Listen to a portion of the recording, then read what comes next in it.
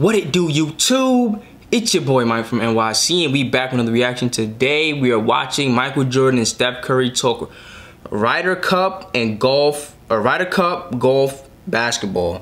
I was going to watch Steph Curry this season highlights, because this season he was really in his bag in a way that I could appreciate, like a James Harden has been in his bag and a Dame Lillard has been in his bag, just trying to carry. And then I type in Steph Curry and I see Steph Curry MJ, Steph Curry MJ. So I'm like, what is this? And then it's the, you know, him and MJ talking. So I'm going to watch the one on his channel. You know what I'm saying? I guess shout out to Steph. Like, I mean, not that he needs it or whatever. You know what I'm saying? But, you know, shout out to Steph for being one of the greatest players of this generation. You feel me? But without any further ado, let's get into the video. Mike, appreciate you sitting down with me. This is really an honor, one, because of who you are, but more than that, we're obviously here on a golf course. And it's a pretty special bond in terms of the basketball players who love golf. That group is growing by the year. There's a lot more people picking up the game, but you've been in it for a long time. And yeah. I'm fascinated just to know, you know, how that love for golf in general just started, and how you balanced, you know, golf and basketball while you were playing.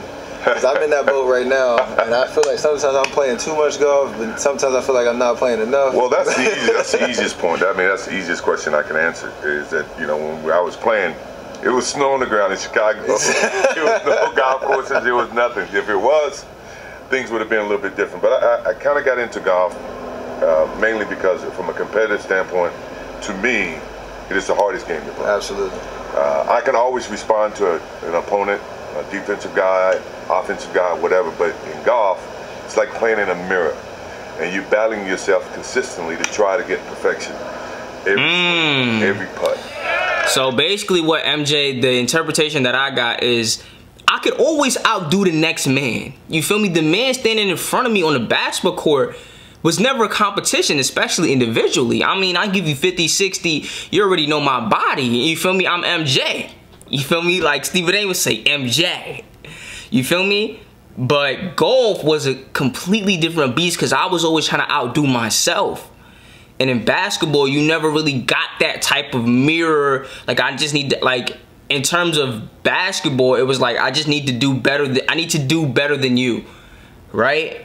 And, you know, for MJ, apparently that was easy. I mean, the proof is in the pudding. But in golf, it's really about you doing better. I've never played golf, but this is the interpretation that I'm getting. That's deep. That's deep, bruh. That's deep. Let's keep pushing. For a competitive person like me, this is what keeps me sane, you know, because when I walk away from the game of basketball, you know, that was enough to keep my competitive juices working. Absolutely. Now when I don't have that game, this game, and it even drives me crazy then. Now I go fishing in between my golf. Because I got to show patience in fishing. That's going to be relative to golf. Good morning. And yo, bro, this man's insane though. Like, this is why he's the GOAT though. He has an insatiable competitive spirit. He always needs to be exercising that muscle, bruh, of just being competitive and just trying to do better than you were yesterday and just getting better, like, and being competitive, like, insatiable, bro. This is why he's the GOAT. welcome to the first day of the 43rd Ryder Cup.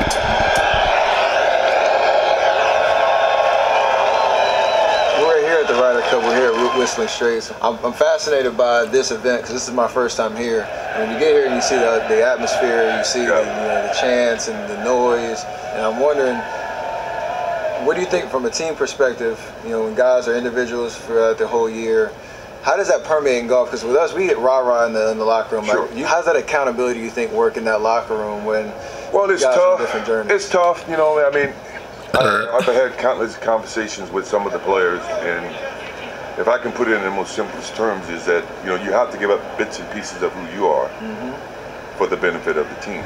And that can be, you know, something so simple as either, you know, response, you know, support, spending time, having lunch, dinner, either way. I learned that later in my years because initially in basketball, I was so focused in my craft that's what mattered the most.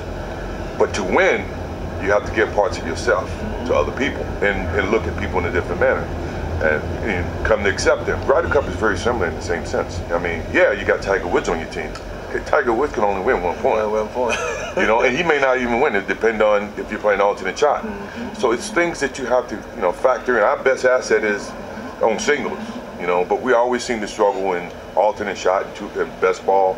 And that, I think, has been something that the European team has always been able to capitalize on. And for us, we should learn from that.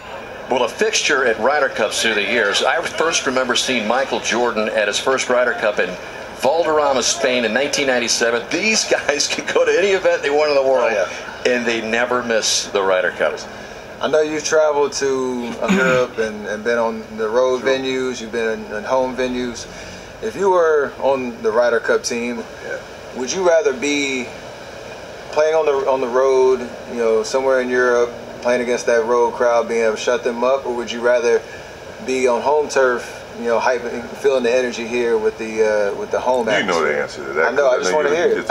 I think he's gonna say on the road because Mike just a little crazy like that. I think he feed off the negative more than the positive. Even you can see that even when he played. You know, somebody was hyping like, "Yo, Mike, you the best."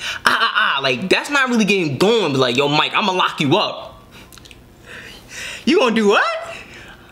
You gonna say that again? Like I already know. You feel me? There's no way. I'd rather be on the road. I'd rather be on the road. Yeah, I love playing on the road. He feed off that negative. It seems as though your concentration level is much better. You know that you're not expected to win, so that you can have the opportunity to prove the unknown. And a lot of times when you play at home, you let your hair down, you get relaxed. You see more friends, you see more family. You got to worry about tickets. You got to worry about so many other different things. So I always love playing on the road, so it minimizes my thought process and I can focus on my craft. And I would imagine if I was playing on the Ryder Cup, that's exactly, I would much rather play in Europe than to play home. And there's another one for Dustin Johnson. That's Michael Jordan on board. You got a lot of different characters on the USA team. Do you see yourself in any of the Team USA members? Who do you see yourself in the most in terms of their demeanor on the course or something about them? That's hard. You could say nobody because they ain't on your level yet. Exactly. You feel me? That's what I was thinking. Like MJ, I'm gonna start saying it like Stephen A. MJ. But yeah, I don't think anybody really mentally is like. And in a good way though, like I don't think it's really healthy to be like Mike. Like there's a reason, like not because sure was he athletically superior by a wide margin, absolutely, but what really set him apart, what really made him the GOAT is his mind, bro. It all starts in the mind. Like you have to be like, in order to do what he did at the level that he did it, bro, the level of dedication and the level of discipline and borderline psychotic mental state is at a high level, bro. So, you know what I'm saying? For good and bad reasons, I would say nobody. I think, you know, I like to say that, you know, competitive nature is you can see it on a lot of the guys, and it comes in a lot of different ways. He don't want to shit on niggas, though. I can see a little bit of myself in JT. I can see a little bit of myself in Brooks. I can see a little bit of my calmness and confidence in DJ.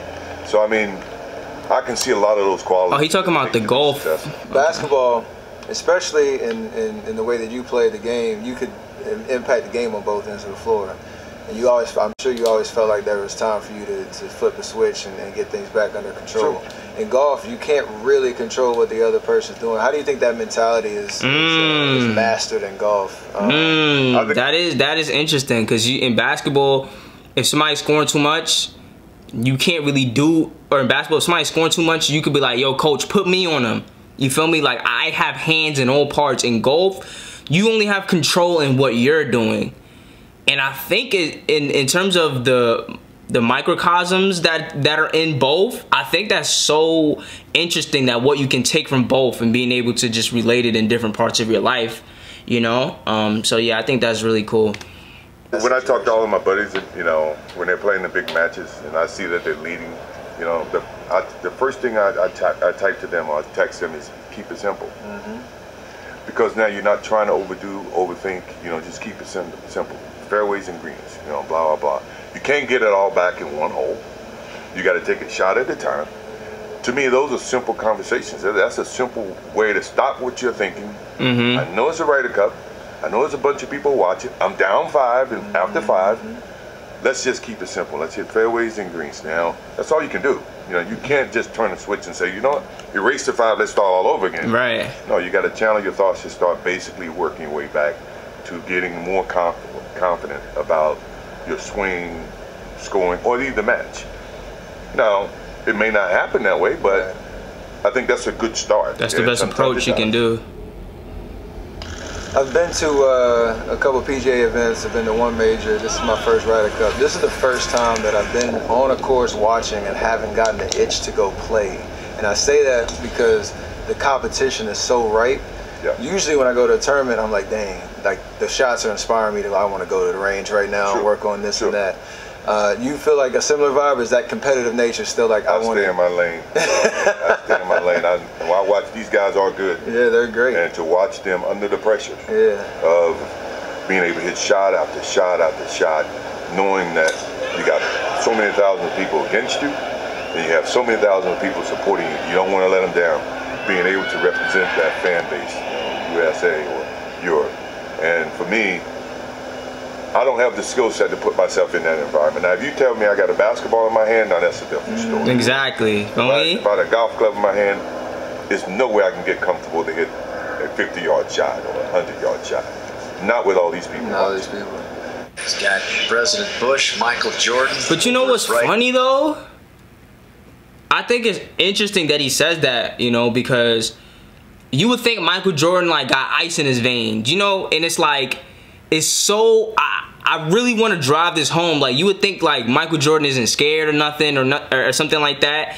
But I think that him showing that he's only confident in the things that he has deep practice in shows it's not really about, it's not as much about the mental as it is, or it's not as much about the individual and their makeup as it is about the reps you put in. I feel like the reason Kobe was the way Kobe was is because nobody was putting in more reps than Kobe.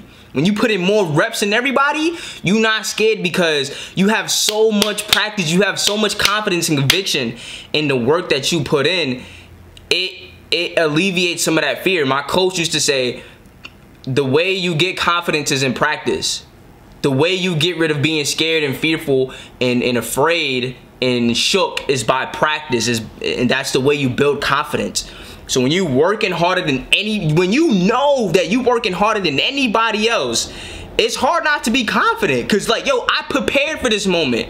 I prepared for this moment. I've done my due diligence in this moment. You feel me? So I think that's super interesting to hear, cause some people think like you either have it or you don't, or things like that, and I don't really feel like that's true. I feel like the more practice you put in, the more confidence you have. That's why the best players take the shots at the end of the game, because when the pressure's at the highest, when some people aren't as confident because they haven't put in as much work, the players who are the best on the team usually take those shots or make the decisions because they put in the most work. You feel me? So put in deep practice, you'll get confidence in it. You feel me? He's got a big moment here to try to turn this thing around. Small lessons. Small lessons. Team would you be most? My fault. I talked over him a little bit. 100-yard shot. Not with all these people. Not all these people. He's got President Bush, Michael Jordan over his right shoulder. He's got a big moment here to try to turn this thing around. Who on the European team would you be most scared to play against? And I hate using that word with you. I'm not scared of anybody. I mean, but Ian Poulter. He is a every time I try to, you know, I used to go and watch him all the time. If I'm at any of his matches or walking down, he finds me after he makes a good putt, and it's like, man, I didn't do anything. I like him. I stay away from him when he's walking. When I'm walking, I'm just watching, bro. That's The hilarious. Miracle of Madonna, right? I didn't spark that. I don't know. I don't know. I had my own thoughts about it, but I didn't spark it. Those are maniacal eyes. Word. And we went from definitely winning in Medina to crying, driving home that we just got our butts kicked. And that's Ian Poulter. There's always that debate on whether you hate losing more than you love winning, right? And I feel like, for me, losing just is the worst feeling in life at anything, whether it's cars, golf, basketball, whatever it is. How do you feel about that, and also like how you think that translates in terms of a team competition in golf that these guys are going through? I hate losing. I mean, it's not even a question. But I have to respect losing, because losing is a part of winning. Yeah. You never win. You got to lose to win. And I think the one thing about the Ryder Cup situation is that we got to want it bad enough. We were dominant early on, and now that they are, does it mean as much to us as it does to them? Absolutely. And if that's the case, then losing is going to hurt. Absolutely. To a point where you would look at, how can I do things different? How can I change? How can I make this team better? And that's the thing about a team, and you know this too, is that before you can look at someone else, you got to look at yourself in the mirror, because that's how things get started. And you got to be willing to change. And you got to have a sense of pride about yourself. It's not about the money. It's not about anything. It's more about the pride. And the best players, whoever's playing the best, is going to win. What's the most amount of holes you played in one day? 50-ish. What? 63? Okay, close. I was close. I was rolling 63. I was younger. I'm gonna try to beat that one. Good luck. That's big. Yeah, good luck to me. Out of all the players here this week on Team USA or Europe, whose game would you want to have the most? Jon Rahm. Quick swing, doesn't waste time. That's a keep it simple swing. And he's playing really good right now. That's a keep it simple swing right there. Who's the most fun basketball player you play with on the course, or one that you like to beat the most? Danny Ainge. He's my new favorite. I like that too. My new favorite too. Wait, what? I ain't understanding. There's no way I understood the question, bro. Most fun basketball player you play with on the course, or one that you like to beat the most? The most fun basketball player you played on the court? Somebody said Danny Ainge? Danny Ainge. Maybe there's something I don't want. Maybe I missed something. Maybe there's like an inside thing I missed, but like. New favorite. I like that too. My new favorite too. Talks a lot of trash, don't he? He does. Oh, okay. Imagine him on the basketball court. I had to deal with him there too. Yeah, I'll just stick with him out here. And last thing, what's your favorite thing just about the Ryder Cup? Once again, the camaraderie, the patriotism. You representing your country, the chills I feel, and know that everybody's vying to try to win that cup. It's not about the money. It's not about anything. It's more about the pride. And, the best players, whoever's playing the best is going to win. I hate that we've been playing bad, that they won, but I got a good feeling this year. Let's do it. I appreciate you sitting down. I know how much golf means to both of us, and it's nice to connect on that level. Anytime. And, I'm going to bring my wallet next time we play. Come on down to the Grove. I got some treatments for you. Absolutely.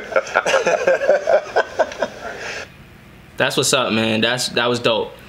Definitely a great video. Definitely let me know what you guys think. I'll probably get to the Curry highlights tomorrow, just because Curry is probably, like I said before, if I could play like somebody in the league, it would be Steph Curry. Just somebody that keeps you on high alert 24/7. Like, I don't think anybody keeps you on high alert like the way that Curry does on a consistent basis. Like, if you not paying attention to him for 1 second with or without the ball, it's like panic. You know what I'm saying? Like, that's the type of energy that I want to instill in people that I play. But in terms of this video, I think it was a really good video. It was interesting to see his mindset towards basketball versus towards golf, and what a lot of people think that things are like instilled in certain people's DNA, but it's not really that. I think it's just the approach you take to things. You know what I mean? I think in some cases he is like innately diabolical in some ways, and his mindset towards winning. But in other ways, it was pretty humanizing, and it was humbling, or it seemed humbling, because it made when you when you say, you know, when I'm playing basketball, boy, oh boy, if I have a basketball in my hands, I have all the confidence in the world. But if I have a golf club, I don't have that same energy. It's very humbling because it gives a lot of the credit to the work, right? So let's say I blow up on YouTube, I get 1 million subscribers, and I work my ass off. I mean, work. I'm working my ass off. Let's say I get 1 million subs, right? I understand why people say it's humbling, because it allows you to see and take a step back and understand, like, yo, it's not you really, like, it's the work you did. It's not anything that you were born with. It's not, you know, I mean, sure, some people may be charismatic and you know, maybe that's probably a smaller percentage of it, but a large percentage of it is the work and the time and the effort and the energy that you put into a thing, you know. So once you understand that, it's very humbling. Like, yo, bruh, all the work I took to gain this, like, you know what I'm saying? I understand if I make wrong moves, I could lose it because I'm not that nice like that. It's the work that I did, you know. So definitely interesting video. Definitely like, comment, share, and subscribe if you like these type of videos, and I see you want to see it. Peace.